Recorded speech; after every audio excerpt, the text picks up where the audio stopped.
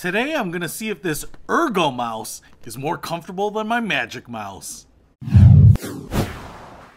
What's happening, Panda Nation? Peter Von Panda here. I have been using the Apple Magic Mouse with my Mac Pro for a couple of years, and one of the things that has happened is that I have noticed that my fingers on the edge get cramped because it's pretty shallow and pretty small, and I'm kind of grabbing it like this and using my fingers up here to click the buttons, and then I am usually hovering this finger here, so it gets really stiff because you're always holding it in this awkward position.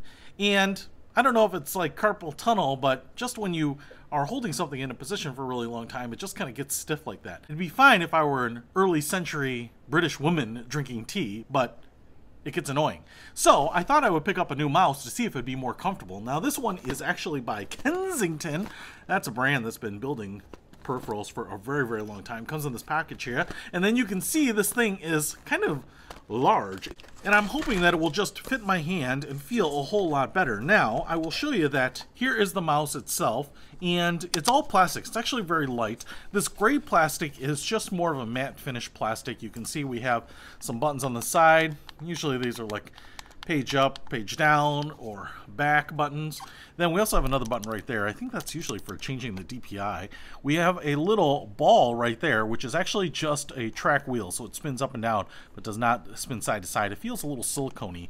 It's got a little bit of grippiness to it. And then we have the two buttons like this. Now we also have some plastic pads on the bottom to slide it around.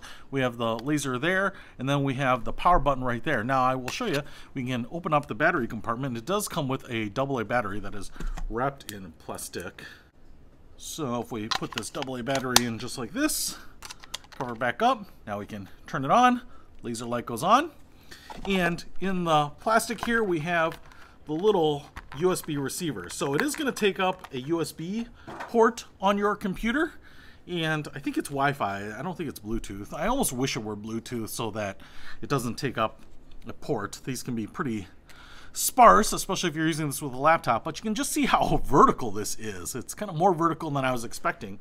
But what I really wanted is more pad support back here, because you don't get any of that with the small Magic Mouse. So I really wanted it to fill out my hand, and now you can even see I've got a little ledge right here where my pinky can rest and sit, so it can be supported, and it feels pretty good.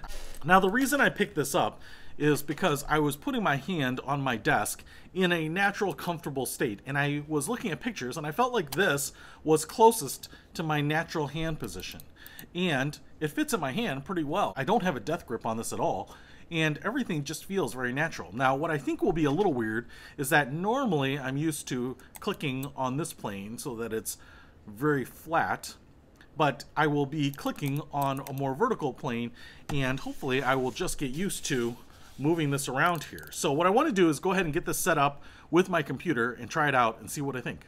All right, so I've been using this mouse a little while, and I can tell you that it's so much more comfortable than the Magic Mouse. It's just, you can grab it like this. Now, there are a couple of drawbacks to this, and one of them is that it just stands a little taller, and so I have had a tendency in my first few days to kind of knock it off, actually, because you're not used to not being able to wave your arm.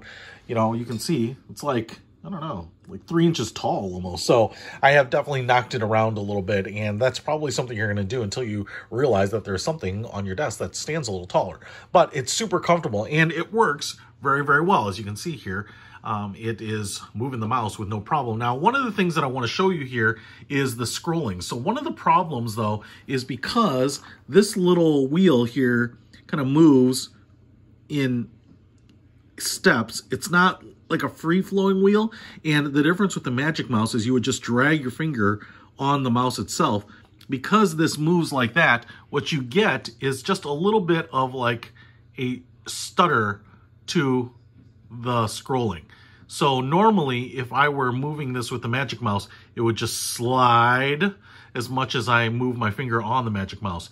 But because I am using this, you'll see that it kind of just jumps. And it's not like it's inaccurate, it's just less smooth. That's really the big difference here, you know, so that's one thing.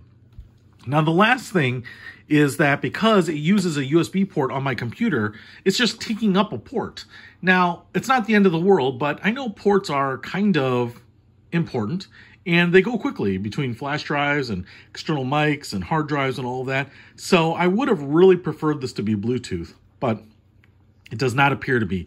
In fact, it just appears to only work via that Wi-Fi USB port. So those things aside, I like it, and it's really kind of saving my hand, and it feels a lot better in my hand than the Magic Mouse did. And those are some of the trade-offs. But if you want to pick up this Kensington, I think your hand will appreciate it. I'll put a link to it in the description below. Peter Von Panda, out.